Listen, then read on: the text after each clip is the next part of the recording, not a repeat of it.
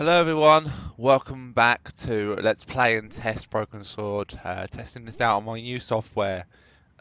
So far in the first video it was from some very simple cuts. I'm going to try and improve on it as I go forward. There was a problem with the first video. For some reason there was a jump cut or something at the start, so I had to jump cut. It sounds really strange, but bear with me with this LP. Probably what I'll end up doing is after I've done it, I probably will go through it again um, and do it a proper LP uh, where I get more used to um, the editing progress and all that kind of stuff. So let's continue on, shall we? I have some good memories of this piano.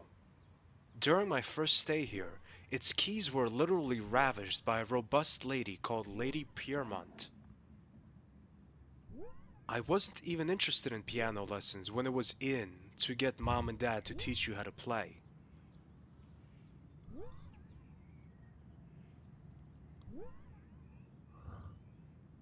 There's a boy standing there playing with a thingy.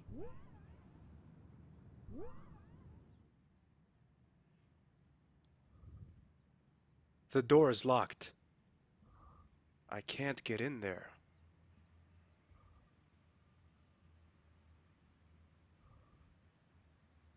I pull at the door, but it doesn't open. This is the place where I came across Khan for the first time. The memory of it still gives me the creeps. There's something under the door. I wonder if that's intentional.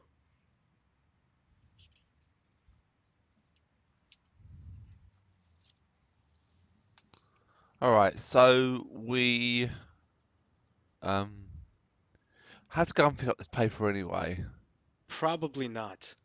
It's a hotel reservation belonging to a certain Ferdinand Irwin. Double room, one adult, one child.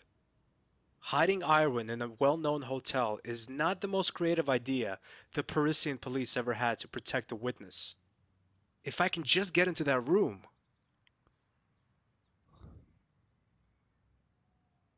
The door is locked. I can't get in there. Right, let's talk to the boy. Afternoon, boy. Hello, What's that toy you're playing with? it's a Freggy. A Fremy? Freggy, don't you know anything? It's a sort of rubber ball. Looks funny. Hello, who are you? I'm George Stobart. That's a weird name. No, it's not. But it is. No, listen. Stobart is a perfectly normal name. Stobby? My name is not weird, okay? Stobber, Stobby, Stobbo. Who would have imagined this? I travel halfway around the world to have an argument about my name with a boy with the intelligence of a banana. Ha! My dad has a better name than you, mister. So, what's his name then? Flap? No, Ferdinand Irvine. Where's your father now? He went out. Told me to wait here, but he ain't come back yet. When did you last see your father? About 3 hours ago?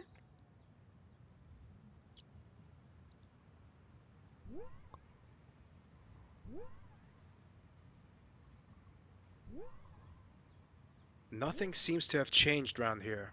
Even the receptionist is the same guy. Good afternoon. Good afternoon, monsieur. What can I do for you? I'd like to hire a room, please. One moment, please. I'm afraid we don't have any rooms left. Really? But there doesn't seem to be much going on here. That might be your first impression, but come the evening, come the guests. This hotel will be busy then. Damn it. Pardon? Never mind, just thinking out loud. Have you recovered from the shock? I beg your pardon? I know I shouldn't have let her loose on you, but I had no other option. If you understand. No, I don't understand. Lady Piermont, the pianist and magistrate. Ah oui, the Madame in Violet, the beast, mon ami. Oh, well, she wasn't that bad. A little eccentric, but okay. You are not a target, if you don't mind me saying. I guess you're right.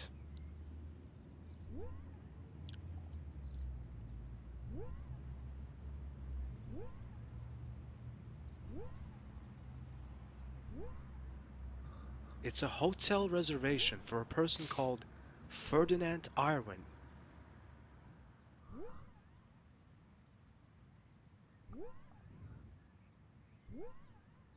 Hi, me again. Hello, Stobby. Listen, would you like to play a little game? Oh yeah, a game. Freggy. Gets boring after a while. Here's the deal. We'll go to the receptionist together. Repta... What? That man over there. Uh-huh. And there, we're gonna play father and son, alright? Sounds good.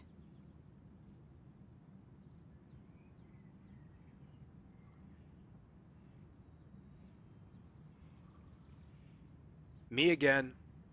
I can see that. What can I do for you this time? I reserved a room. Have you? May I see your reservation? There you go. Mr. Ferdinand Irvine and son? Brian. Arthur. Pardon? Arthur. Brian is his middle name. Okay, here's the key to room number 122. Thanks. I wish you and your son a pleasant stay. Alright, here we go. Wow, what am I supposed to say? I find the game that they didn't really put much effort into descriptive of your items.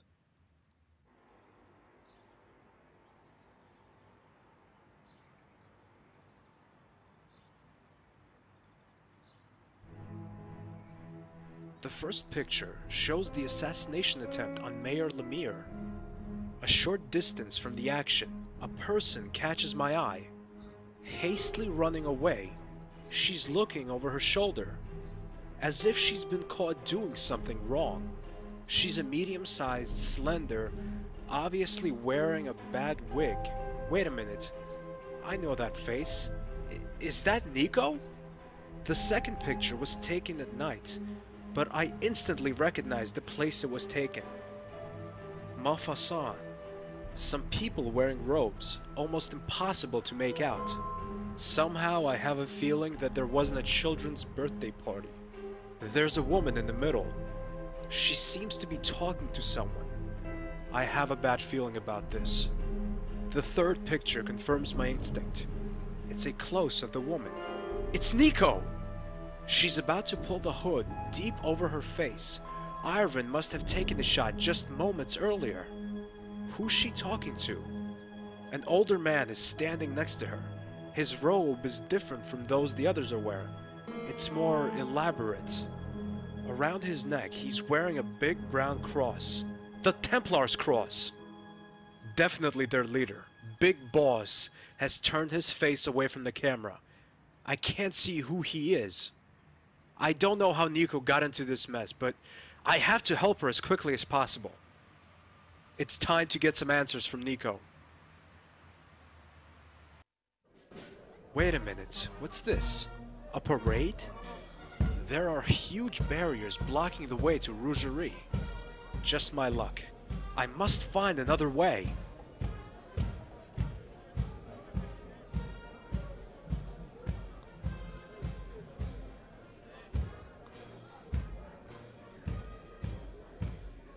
That clown is dressed as a London billboard. At least he doesn't play an accordion. That clown...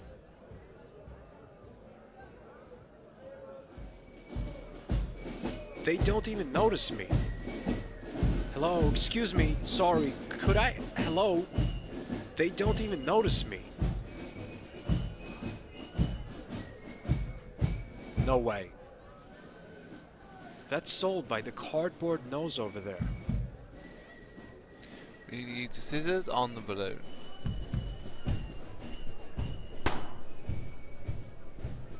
That balloon bursts like a bubble. I like it. The passers-by don't. They look at me even more grimly than that goat that time in Lochmarn. Lockmar. Hello, Socks. My cat's just decided to walk into At least the there's room. a passage now.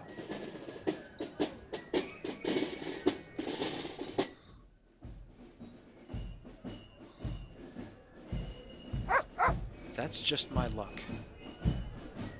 Right, let's save the game. Save it twice.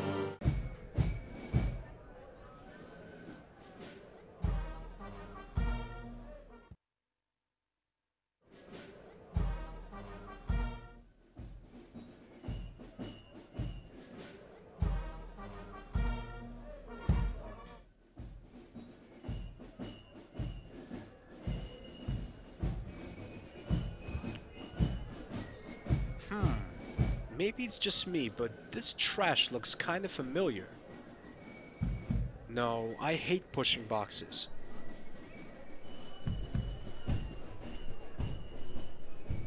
I never liked dogs. This one somehow reminds me of 20. That mud in Marseille. Marseille.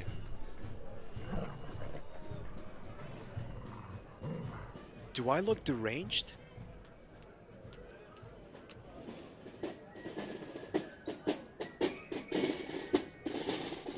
Yes, nice doggy.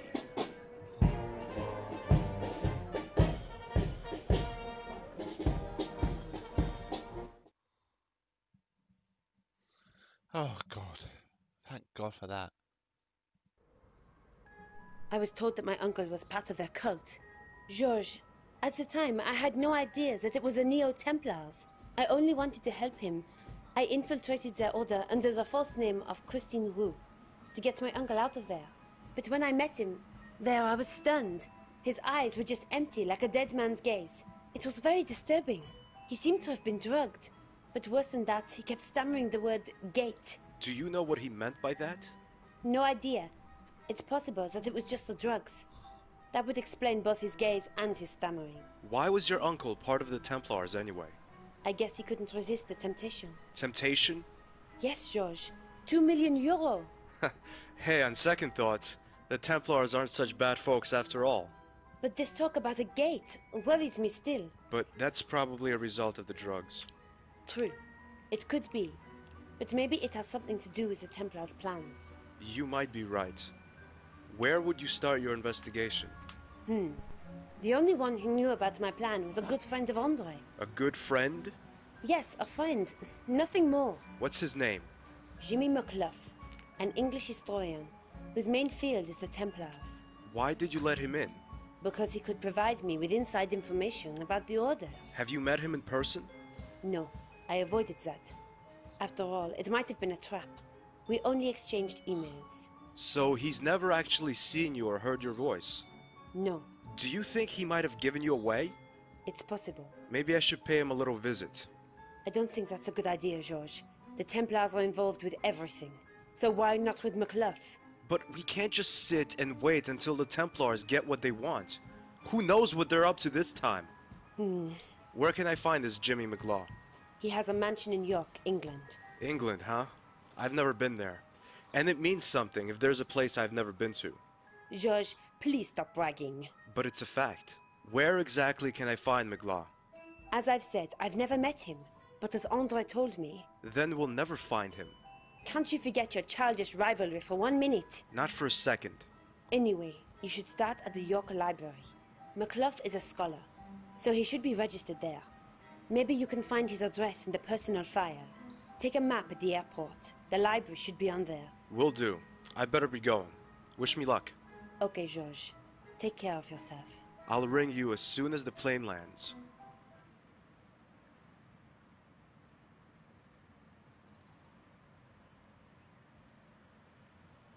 I can't believe Nico still keeps this old, disgusting thing.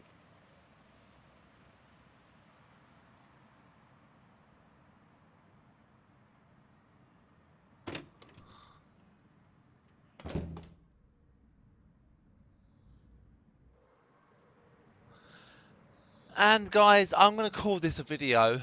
I've gone on for about 15 minutes and I think this is a good sort of amount of time to edit. So I'm going to call this a video. Thank you very much for watching and I'll see you all next time. Save the game.